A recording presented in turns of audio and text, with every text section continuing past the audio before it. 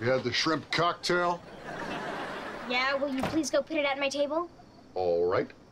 That's mine.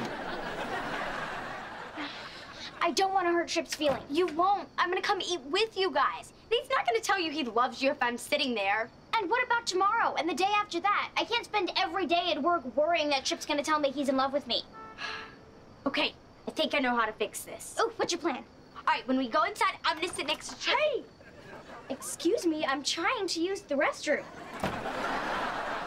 But the restroom's back in there. And what are you doing out here? I'm hungry. Come on, let's go eat dinner.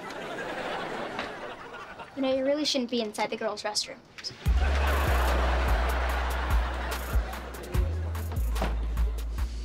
All right.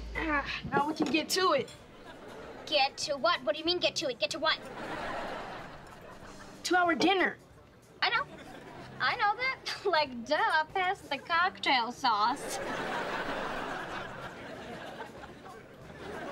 All right, you two are acting kind of weird, so what up?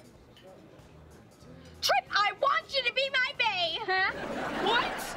Huh? I'm sorry, but I can't fight my feelings anymore. Right, babe? Sure. What? I'm in love with you. Okay, now wait a minute. Yes, I know you were right. He's often right. Well, what'd I say? That it would be wrong for us to date because we're such good friends and because we work together. Okay, but I'm like so... I guess I'll have to bury my feelings of love. Gotta bury those feelings. Because it is the right thing to do for our friendship. For your friendship. And to protect our working relationship at Game Shakers. So you can't be my bae. Can't be your bae.